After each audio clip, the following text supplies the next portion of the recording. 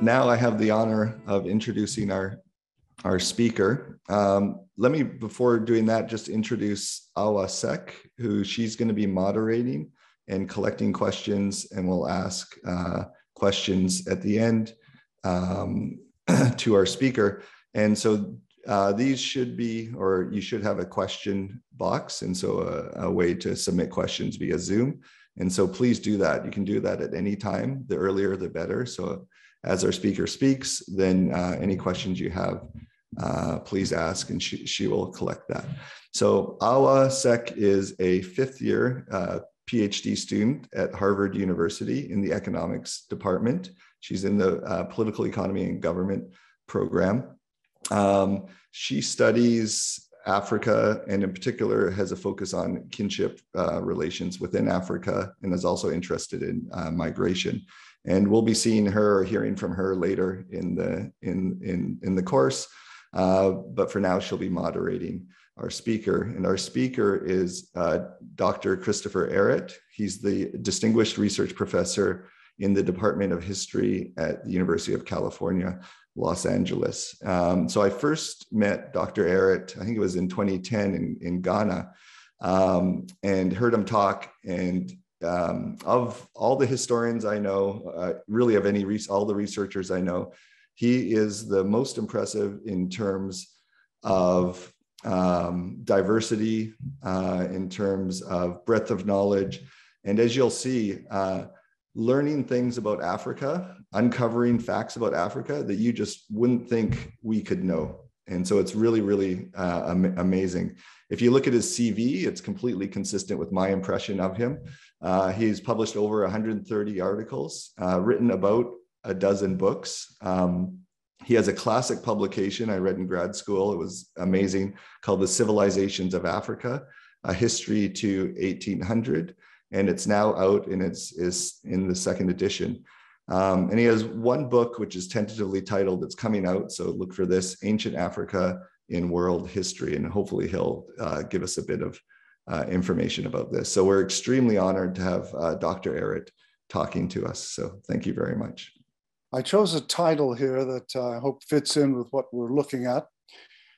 I always start out with a sort of crucial first statement when I'm teaching a course on African history. We are, all of us, all human beings, we are Africans. We are Africans because our common human ancestral communities, the ancestors of all human beings alive everywhere in the world today, they lived in the eastern parts of Africa, beginning around 70,000 years ago. That's when our ancestors reached their full capacities with syntactical language and all the capacities to exchange ideas, to think abstractly that we have today. I start with a comment, of course, that we are all Africans. And that's because, as I've said, our common ancestral communities arose in Eastern Africa. We retained our full modern capacities to think abstractly, to use language in all the complex ways, and so begin to be the human beings that we all are today.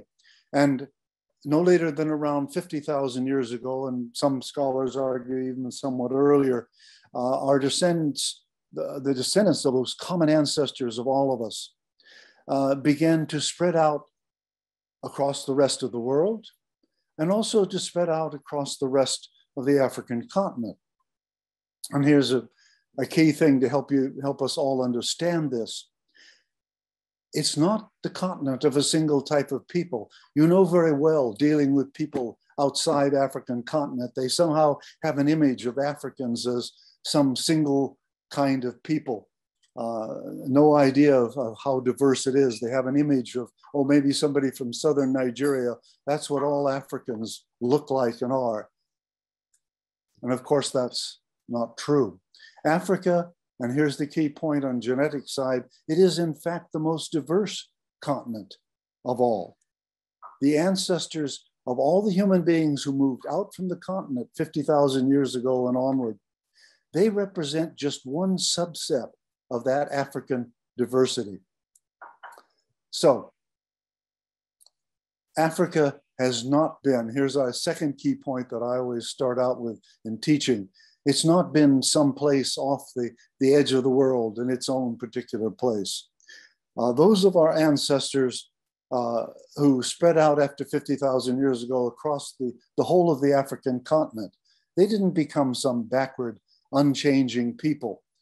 And I always also hit on this. This is not something that visitors to Africa thought 1,000 years ago. It's something that has come to the fore. It's been invented by people who 400 years ago and onward have had to justify it to themselves why they were enslaving, mistreating other human beings.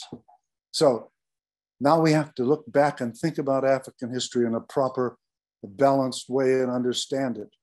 Africans were participants in, they were contributors to all the main lines, the main directions and developments that lead down to the world we live in today.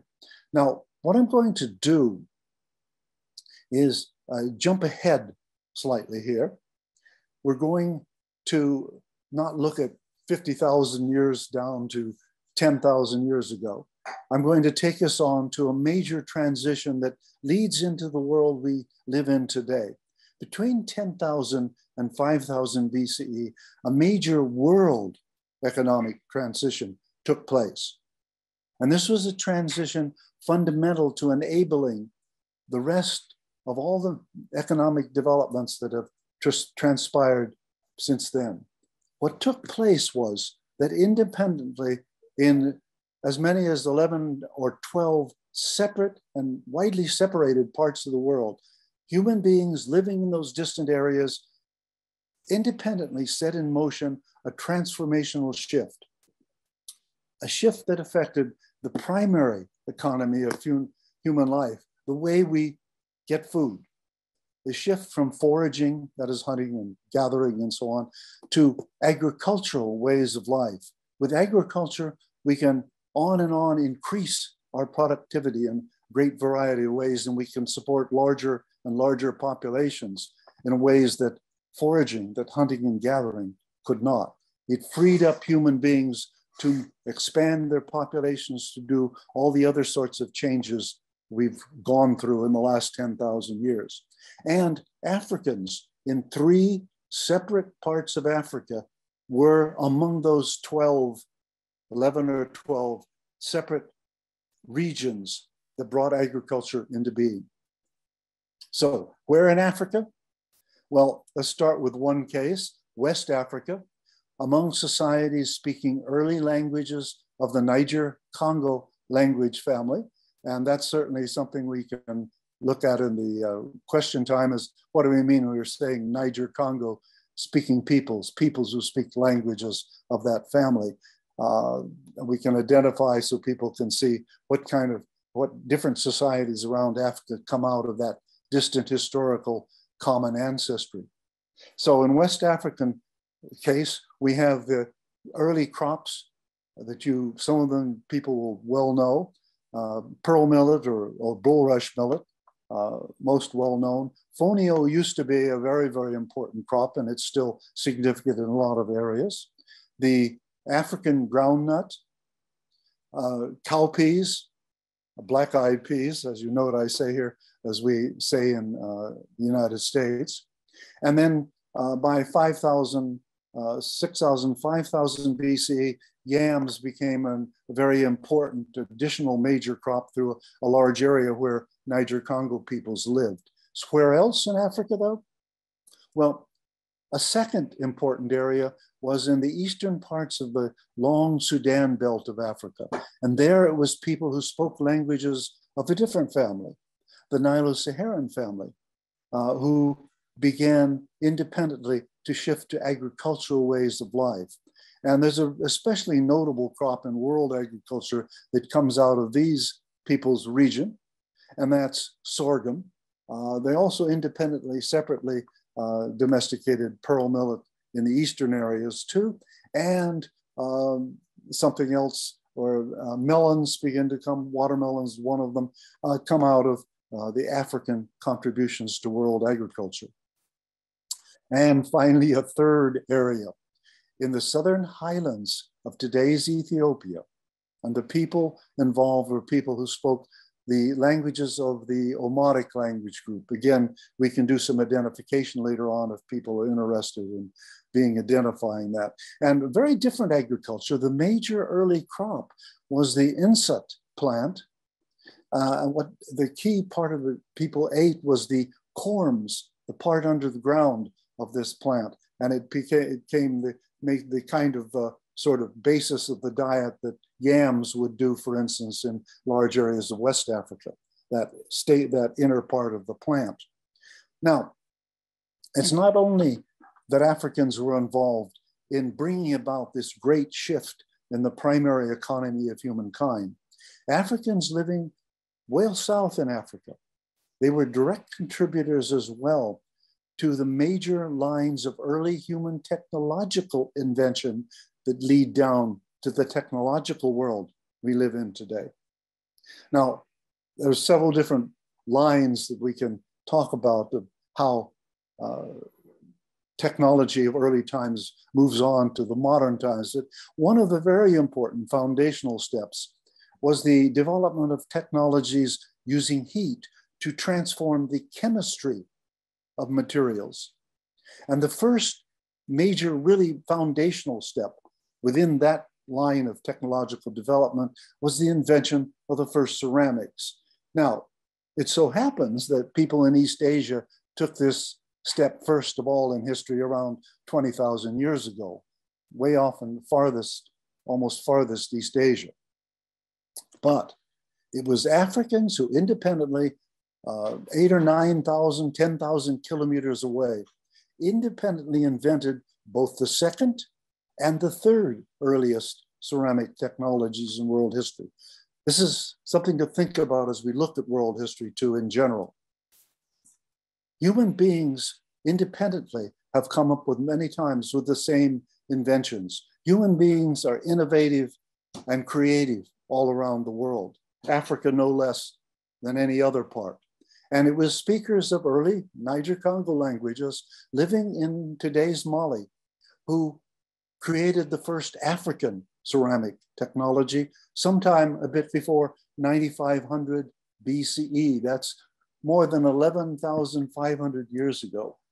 And that's 3,000 years before the Middle East had ceramic technology, and even longer before this technology reached Europe.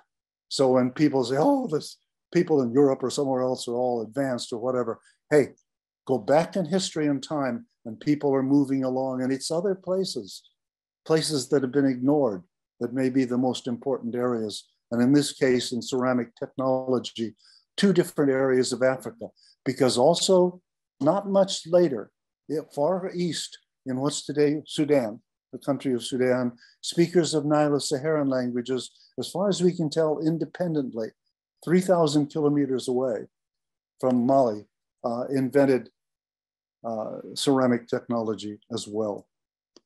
Now, a second line of technology we might call development of the mechanical line of invention, where you create instruments and machines that make us more efficient, able to produce products that we couldn't produce before. Well, in all of world history, it now appears that the first invention of the weaving of cotton textiles took place in the eastern part of the Sudan belt of Africa already, in fact, would say before 5,000 BCE, in the 6th millennium BCE. Now that's earlier than in India, and that's the country that historians usually mark out as the earliest place of this kind of technology. By the way, people in the Americas independently invented cotton weaving from cotton plants that were native to their part of the world. So this again is one of these kind of key inventions leading down to our modern world that Africans and people in other parts of the world were independent contributors to that. But to look at the African evidence, let me quickly give you an image that you can look at. This is from a key site near the modern city of Khartoum. And here are the images that we might see. On the right, you see two of the spindle whorls. And for thinking about how technology interacts, technological discoveries interact with each other, these spindle whorls were made of ceramic. They're ceramic. They're ceramic spindle whorls. If you know of maybe rural cotton weaving in West Africa, you might recognize this is the typical shape of spindle whorls in Africa. It's just in West Africa, they tend to be made out of wood, but these very ancient ones were ceramic. The archaeologists that first looked at this material said, oh, there must be fishing weights. These people were not experts in textile archaeology, and so they didn't recognize the two on the right. The one on the left, yeah, it may well have been a fishing weight used to weight the fishing lines of people who lived in this ancient site. Now, that's not the only invention of loom technology in Africa. 2,000 kilometers to the west, across the sort of the belt of what's today, southern Nigeria and adjacent areas along in the rainforest and the edges of the rainforest, almost as early. Well, we don't have solid evidence of knowing, but we know it's before 3000 BCE. Separately and independently, people in that region created another kind of loom technology. Its product was raffia cloth. And they also used a very different kind of a vertical broad loom, quite different from the narrow horizontal loom that's used in West African, and we don't know exactly what the looms look like at Khartoum, but used in West African cotton weaving. So we can see this as quite an independent invention, and it took place before the spread of cotton weaving technology from Eastern Sudan all the way to West Africa. So it's an independent development as well. And it's a very great significance for African economic history down to recent centuries, because raffia cloth became a major, highly valued product of African commerce. And even you will find standard size of raffia cloth used as money, as currency in parts of the Congo Basin in recent centuries. So moving on, it now appears also in the history of metallurgy that Africans had a particularly innovative role. It now appears that in locations in Western Central African Republic and adjacent areas in Cameroon also, there were people living who invented, now appears, the earliest ironworking technology in history as early as 2000 BCE, and possibly earlier, 2100, 2200 from some of the sites. Now, what you always learn in history books is about another separate independent invention of ironworking. It took place around sometime a bit before 1500 BCE, just slightly later than the African development. It's the one we talk about, it's the one we learn about. It took place in what's today the modern day country of Turkey. Now, let's go back to our African history though. From that separate and independent African beginning, iron technology then spread over the course of the next 2,000 years across the whole of the rest of the continent south of the Sahara, even to people who were still trying to keep to being hunting and gathering and keep from having to do all the labor of farming. Even those people began to use iron technology. And just to give you a sense of the high quality of smithing and forging developed in Africa, here's from the last 2,000 years in the Congo Basin, a rather frightening looking throwing knife. It was more used ceremonially than actually in battle. And on the right, you see a flanged welded double bell. The African smiths developed the sort of techniques where they could weld in the forge different sheets of iron, weld and shape them together to make an object as intricate as this double flange welded double bell. This was used typically as a ornament of an artifact, implement of chiefship or kingship. So A second little thing just to mention here to connect up with also, it appears also that iron smelters in East Africa around 2,000 years ago, a little bit before, a couple, 300 years before, discovered how to construct furnaces that generated such hot temperatures that they could produce carbon steel directly from the smelt. Not quite the quality of carbon steel that people can do today, but nevertheless, carbon steel. Chinese smelters did develop this capacity by around 1,000 years ago or so, but Westerners did not gain Europeans this capacity until the adoption of the Bessemer process, not all that much longer than a century and a half ago. So think again, if you think Africans were backward in technological developments. And then still a further important feature that needs to be told when we talk about African history. The Sahara Desert was not a barrier cutting the rest of Africa off from world history. You have people that think that, oh yes, remember they think that Africa is those poor backward Africans and it's all because they were cut off by the Sahara. Well, first off, they weren't backward. We've already covered that. But the Sahara Desert was not a barrier. And we have some notable cases we can talk about. I can begin with agricultural contributions that Africa made to the wider world.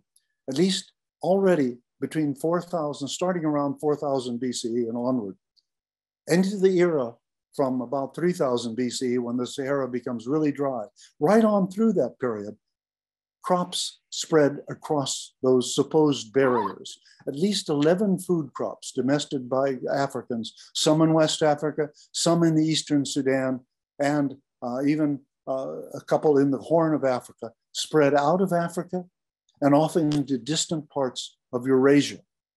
And this is really maybe the most important. One African domesticated animal, the donkey, it was domesticated in the areas that include northern Somalia up through the dry Red Sea edges of Eritrea. There, people in those regions domesticated the donkey as a beast of burden to carry loads, and the donkey spread out, becoming the animal that enabled the early beginnings of overland long distance transport of goods and people. Very important in the emergence of commerce. Now, of these African contributions, at least four crops spread north to Egypt as early as the 4th millennium. Watermelons, bottle gourds, muskmelons, cowpeas. And by the 3rd millennium, these crops were beginning to spread much further east, some to the Middle East, but more notably beyond the Middle East. And by the 3rd millennium BCE, even as early as 3000 to 2500 BCE, you have especially the beginning of the spread of crops to the Indian subcontinent.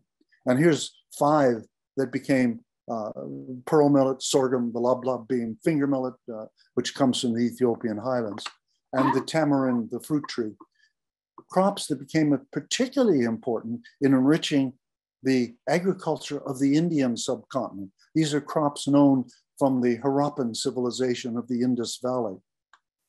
And other crops spread still farther east, the country potato, sometimes in older records called the coleus, and the roselle, an important item that these days, for instance, in the West Indies and not just in India, these spread further west to Southeastern Asia, and sorghum, the farthest of all, to northern China, possibly as early as 3000 BCE, but certainly before 1000. And here's significant. It became not a peripheral crop, but a major crop of North Chinese agriculture, all the way. A crop originated in the Eastern Sudan of Africa, all the way to North China.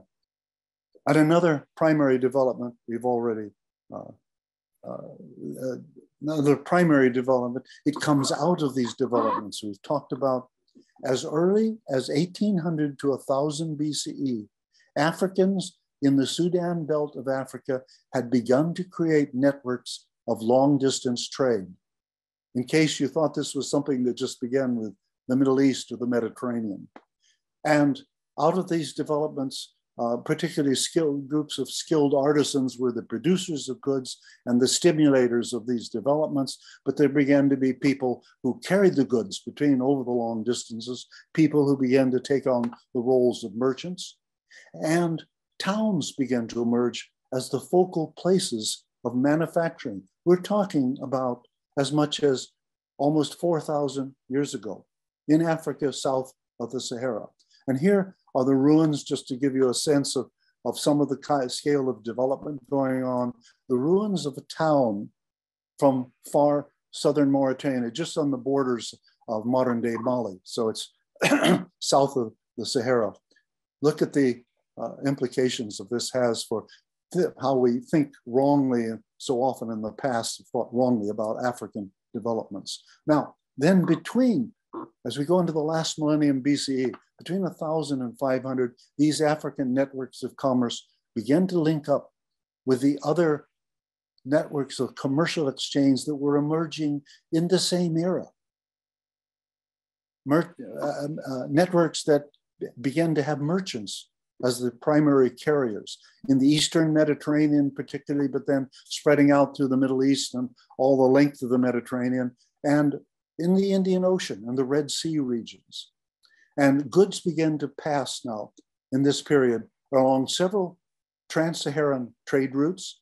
The African people, the Garamantes of the Sahara, were important linking people, making those connections.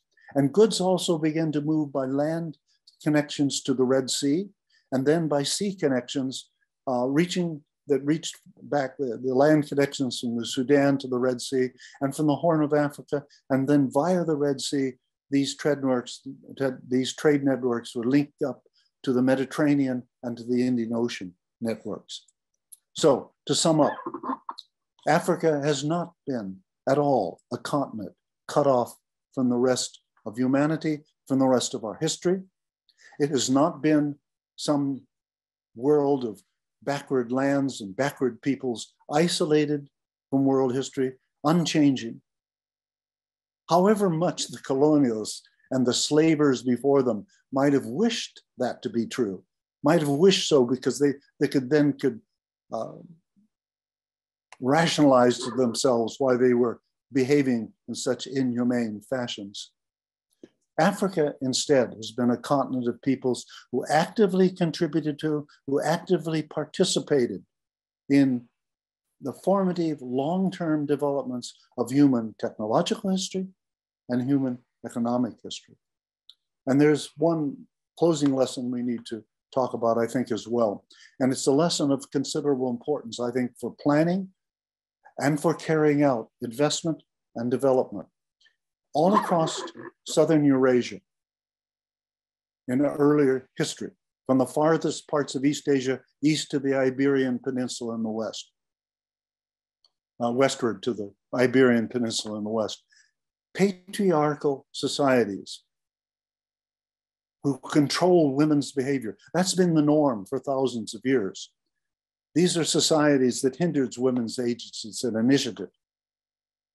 But these are the societies that people who wrote our early history books came out of, and they presumed this to be the world situation of women in earlier history.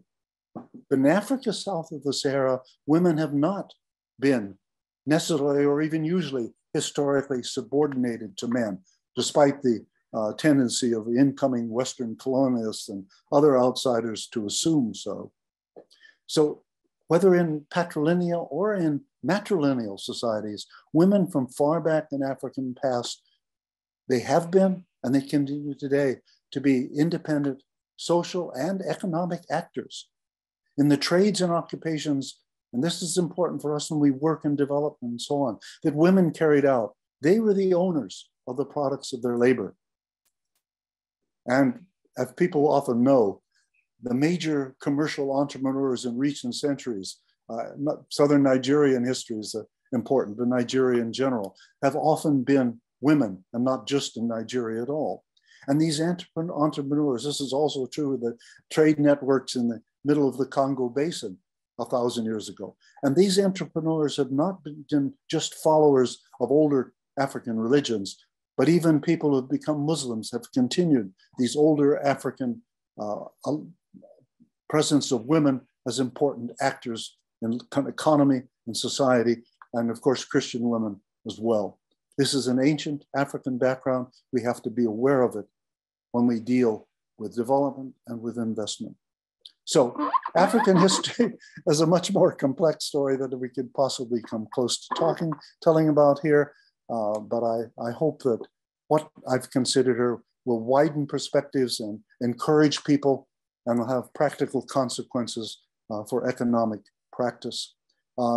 These books were mentioned at the very beginning, but just to give you a picture where you can see the wording for them, these are books that in much greater depth and greater variety take you through the whole of the continent of Africa. So here at least you can see them as something written down. So we learned a lot about how innovative Africa has been throughout history.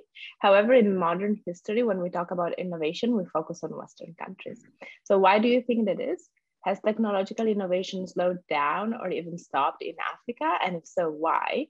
Or is it just that we're not learning about this newer African innovation?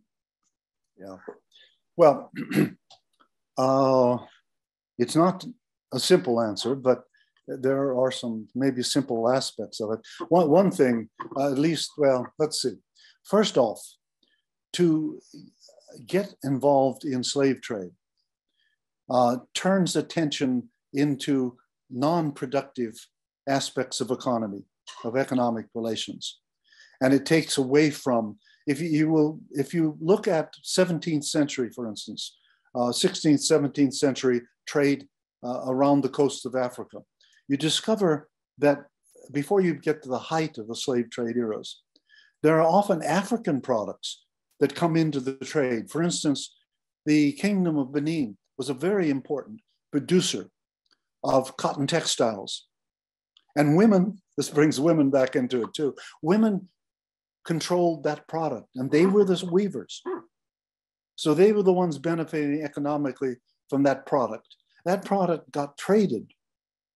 I'm talking about weaving here of raffia cloth, actually, sorry, which involved men sometimes as well, but particularly women, but women cotton trade as well. So you have both kinds of weaving in Benin. And the raffia cloths were in high demand down in the direction of modern day Angola. So they were transporting that down to sell there. Also, if you look at the trade of goods, you'll see cotton goods getting traded back and forth between areas, but you also see iron, for instance, if we go to what's today Sierra Leone, it's important high quality iron being produced there. You have Portuguese ships coming along. They are taking the goods to Senegal, the iron. So you're having iron production still being advanced, African manufacturers. But then the slave trade increasingly displaces this. And the African products begin not to be transferred in the same way back and forth. So they're beginning cut out of the potential lines of economic development that would have been coming out of this. So slave trade is exceedingly important. And it puts people then who are entrepreneurs, you might call them, who want to live off being able to sell other human beings, and this overshadows the other trade. That's part of it. But in fact, it's a very, very important part. You see what happens to the Kingdom of Congo because of this sort of thing. Important kingdom, but by the mid-17th century, it's facing inability to be a competitive economic contributor in the ways that would work. But I think you could also have some simplistic things. There's Rudyard Kipling's old line, "We have got the Gatling gun and they have not." Well, 1500 Europeans had guns. Weren't no Gatling guns, but they had cannons and guns and the things that gave them, with smaller numbers of people, able to still win a battle. And I think that one little technological advantage was a dangerous and terrible one that caused a lot of what happened afterwards. But slave trade, yeah, that's additionally, it distorts African productivity and what Africans had to give. If you look at how Europeans come in 1500 in their images of Africa they're not like late 19th century Europeans' images. They don't see Africans as backward or different. But anyway, yeah. Thank you. That is extremely interesting. I have two related questions on basically sources of information. So the first question asks why we do not have much knowledge of Africa during ancient times and during medieval times.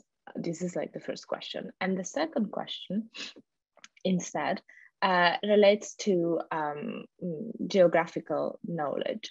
So David Ronicle asks why we have information that comes from places at similar latitudes, such as Niger, Congo, and Sudan. Does this reflect a better understanding of these arid areas relative to South Africa or Southern Africa, or is there a more structural reason for a concentration of resources in this, of historical resources in these areas? So we've got two different, can you reprise what the first part of this that I need to answer is? Yeah, absolutely. So the first question is more general and just asks why don't we have a lot of historical sources of the history of Africa in ancient and medieval times? This is the first question we can focus on. Well, we actually do have an awful lot of historical sources and many, many more to develop, but these are using the history of languages are repositories of knowledge. By working our way back in the history of words people used in more ancient times, we learn about their cultural worlds, and then we try to correlate that with what we see coming out of the archaeology. And so we can talk a lot about the broad developments of human societies in any case. And we do have deep written records for the Horn of Africa. We have, of course, medieval records, as people would say that term, but going back 1,000, 1,500, 1,200, 1,300 years in working with some large areas of Africa. But then again, so there's one difference, and it may have to do with the availability of the kind of materials you can develop to even write on without them decaying in a rainforest tropical environment. So you don't have you have cultures that develop very intricate oral preservation of history. And so you have elaborate, wonderful resources of that kind. But of course, those not having been written down in a earlier time, they become only work for you the last some hundreds of years usually. Now, what makes the difference? But we do actually have a lot of the sources. If you go to my book on the civilizations of Africa, you will get an awful lot of detail about the whole continent, including southern and central parts. You will find out what's going on. Work of people like Jan van Sina did tremendous amounts to opening up the Congo Basin world and southeastern Africa, and telling us many things that we can learn there. And other people have done Eastern Africa, including me, so that we have a lot of materials to work from. Now, the second sort of question, what I would say here is there are certain areas, what is crucial to triggering off a lot of what's happened in history is the great transition to food production, to farming, producing food in this way, supporting larger populations. Larger communities are then supportable. And we can move toward development of the kind of political institutions of later times, kingdoms, eventually, and the growth of towns and so on. And you need that kind of sort of area. And the areas of invention in Africa are through the sort of, you might call the middle belt of the continent as a whole. And just like in Europe, people in the northern parts of Europe were late to move to the kind of developments we see along the Mediterranean or in Sudanic Africa. The Northern Europeans are way behind in these developments, but they're the late areas that farming gets to and supports the larger populations. The spread of agriculture reaches Southern Africa latest, and it spreads from West and Eastern Africa southward. So you're going to have a different levels of different periods of time that people developed the denser populations and moved to those different kinds of political and social and economic organizations. Right. So, Thank and you. if I haven't answered it, please tell me what parts I didn't go to that I should have answered. So. No. You answered perfectly my question. I just have a related question that has been asked several times as well, which is, you partially answered it already, but the question is like, why don't we talk a lot about North Africa? Is it because they had a completely separate history in a way, or because we don't have enough evidence to document what was happening in North Africa? Or just is not the focus of today? No. Well, in my book, North Africa gets its covered as well. So the areas of innovation in Africa, really notable innovation, tend to be through the middle belt of Africa. These are where really notable developments came out of.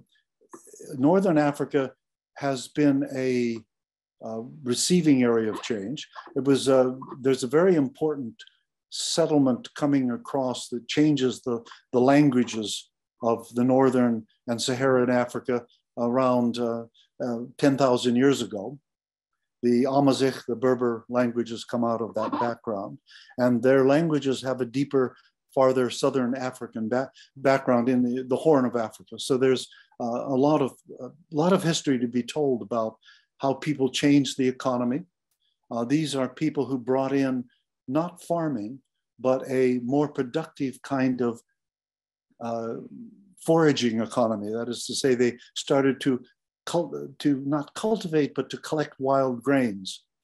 And this, if you harvest wild grains, it's kind of partway toward harvesting crops. You've moved yourself partway that way. So there's an important history of food gathering change going on there. Of course, we always have a lot to talk about, more than should be given to Egypt. One of the very prominent things that's come out of the last 30 years of archaeological and linguistic work on Egyptian history is that Egypt is very much, its origins very much lie in a culture region that extended from south of Khartoum north to the middle of modern day Egypt. That's what ancient Egypt came out of. They're part of a common cultural area.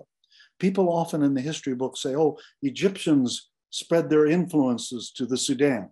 No, actually, most of the archaeological evidence shows us the influences are moving from Sudan to Egypt between 4000 BC, between 5000 BCE and 3000 BC. It's coming south to north. The Egyptians then have the advantage, when the Sahara starts to dry up, of more cultivatable land along the Nile River.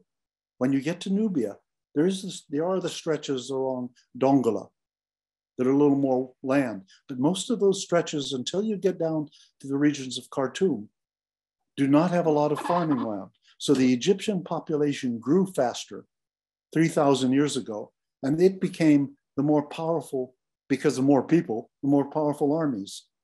And then from that point on, Egypt seemed to be more dominant than the areas to the south. But even that's wrong, because in the kingdom of Napata, also in even earlier than that, but in Napata and Meroe, we have an equally powerful kingdom that's not Egypt. And anyway, so we need to change. That's something important in African history to understand also, because people have tried to say, oh, Egypt made all these quote unquote civilization things in Africa. All you're doing when you do that is you're taking the European prejudices and you're trying to turn them on your head. We have to free ourselves from the European viewpoints. No, there's not something civilization that Egypt gave to Africa. Africans, including Egyptians, are involved in creating this sort of thing. And it's people from farther south that actually are the predominant influence on Egypt, not the other way around. Anyway, so there's a lot that we have to absorb and change in all of historical thinking to grasp that reality. We've got a long way to go in our teaching of history. Right. So related to this, I think there's a great point by Zainab Sindigawa, who says that the archive material of history in Africa are mostly colonial collections, which may not represent the true picture of Africa and Africa. And so she said that she thinks that there's a lot to review. And I ask you, related to the point you just made, if these are the only sources or the main sources, the written sources we have of colonial times and history during colonial times, how do we go about changing the narrative and switch it towards like the African perspective rather than the colonialist perspective? It's how we tell the story, and it's certainly the way I try to tell the story in what I write. You set your feet. This is a nice point that that Simon. Now I'm getting old, I think. Anyway, that was made at a conference that I went to recently. It's really important where you put your feet. People that have written world history still stand with their feet somewhere, maybe in the Middle East, and they look outward at the rest of the world from there. So everything else is like an appendage, even when they don't mean to do it.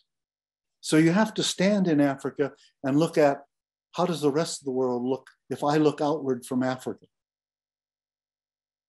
And I'm making what's happening here in this country, that's my, this region, that's my focus. I'm going to talk about what's going on there. And then I can say, oh, how does this relate to things elsewhere? Oh, look, now if I'm standing in Africa, I see things going outward from Africa.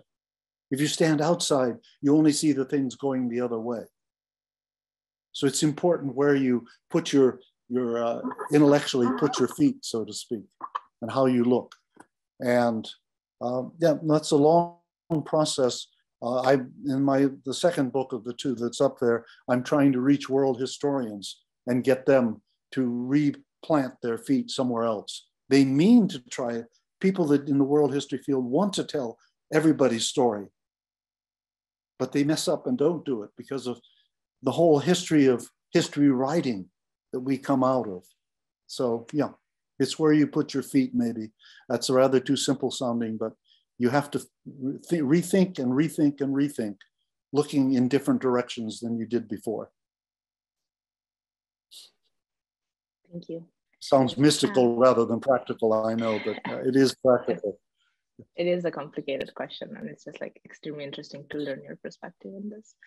Another set of questions relates instead to the role of women in the African economy, which is something that you touched on at the end of the lecture.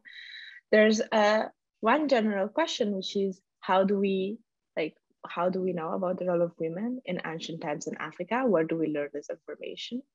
And another question is, do you think that this is peculiar of the African continent, like the fact that, like, for instance, matrilineal and patrilineal groups, or it's not, and it was just diffused everywhere else? And another question that I would add is whether this has any interaction with religious practices or not at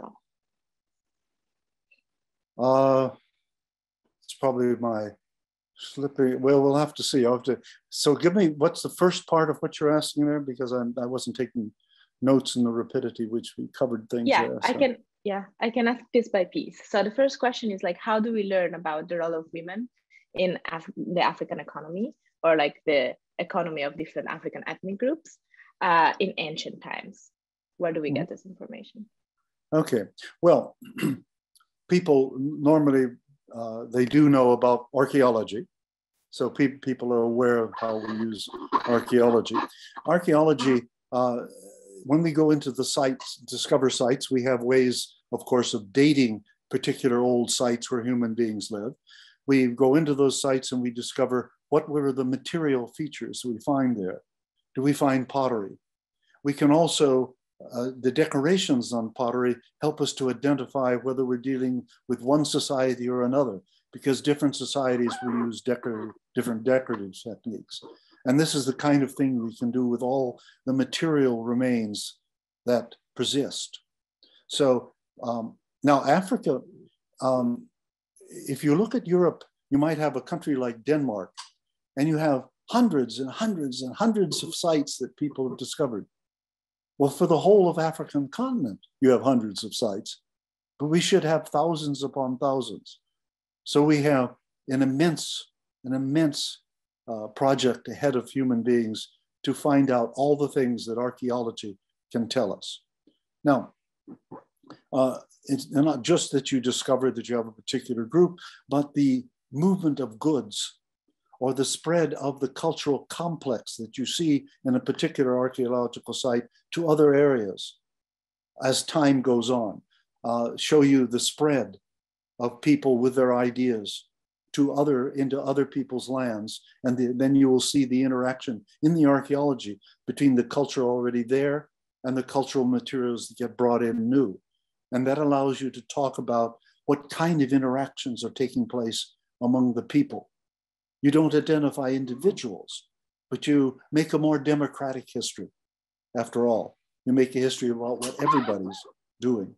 And we have dating methods so you can locate fairly closely in time. We can't say someone that died in such and such a year, but we can say in the discovery of a burial that somebody died within such and such a century or two. And then if you have enough different sites, you can pin it down maybe even closer with enough, if you have enough radiocarbon or other kinds of dates for the sites. So there's an intricate history that can come out of the archaeology. What people have not used as well, and we still have a problem actually if we'll ever get enough people trained to do all this properly, language is a historical archive. There is another book of mine that I need to mention. It's called History and the Testimony of Language.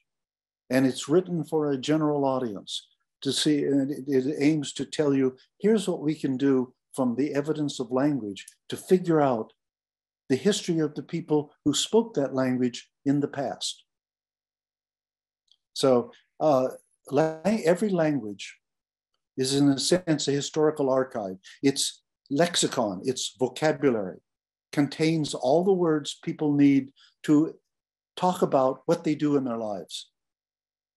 It reveals everything about their culture, including things that are not material. So language can lead you into understanding what people's religion was like. We can reconstruct an ancient word for the creator God in the Niger-Congo language family back to at least 6,000 BCE. And this word comes from a verb. This noun comes from a verb which means to begin. So we can see that they already, that long ago, had the idea of the creator God that we see in Akan beliefs or in beliefs of people in Central Africa today. We can show from that word something about the intellectual and the religious history of human beings. And there are many other words that we can work with to try to reconstruct. For instance, we can reconstruct a word for the human being back to that period who was probably the clan sort of priestly, chiefly type of leader, the communicator between the clan and the ancestors. So here we can also reconstruct that kind of religious belief back 8,000 years ago, actually. So there's a lot we can do from these kind of sources that will give us appreciation in a democratic sense, as opposed to individual hero leaders or whatever, about what people thought and believed in those earlier times. Anyway, there's so immense amount to do there. It might be that I could mention what Niger-Congo language family is very widespread today. Yoruba, Akan, Senufo, people all the way to Senegal, and then there was a major spread of Niger-Congo people who speak the Bantu languages all the way across Central Africa. So that's that family. The Nilo-Saharan family includes the ancient Nubians. It includes the Maasai in East Africa. It includes the Songhai all the way across to the bend of the Niger in West Africa. And nomadic peoples include people like the Kafa and other people across southern Ethiopia today. So I did want to at least pass that kind of information. And people from those backgrounds can say, oh yes, I can see where I go back into this creative African history of the earlier times. Anyway. All right. Well, thank you very much for answering some of the questions. There are right now 400 other questions that we could ask, but we don't have time.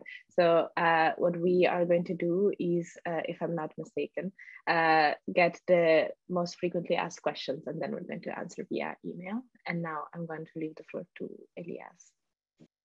Let me just echo Nathan, Leonard, and Stelios here and thank you big time for being with us. Actually, I think in retrospect, we couldn't have dreamt for a better introduction to this course. Yeah. It's a course about how economics has seen African history. And I think it's great, and it adds humility to the economic profession to start with a leading scholar on history and linguistics coming from you.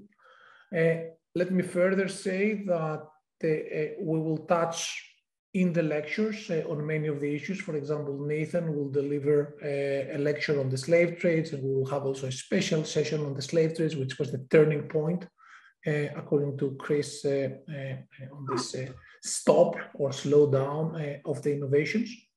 I don't know whether Leonard or Nathan or Stelios, you want to add something? Yeah, I just wanted to thank Dr. Ehret. That was amazing. I think there couldn't have been a better start to our session. So I just really am grateful and I learned a lot, as I always do, anytime I read or hear from you. Yeah, so I echo everyone else. So thanks very much for all of us, and then for Chris for a wonderful introduction to African pre-colonial deep history. Awa, let me also say thank to you. You collected many questions. Thanks a lot for sharing your insights. So let me end with a couple of more boring administrative issues. We received many questions actually seeking Dr. Ehret's presentation. This will be uploaded shortly at the course website. In the next 7 days, we will also have Chris Ehret's lecture available at the course website. Third, we will send some more administrative kind of email every Thursday, and we will try to address many of the frequently asked questions in this email.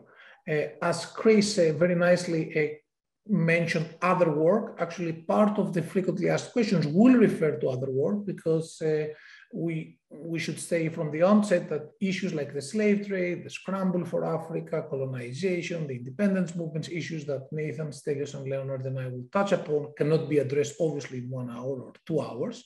So a lot of the frequently asked questions will contain additional kind of readings, both from economics and also from other areas.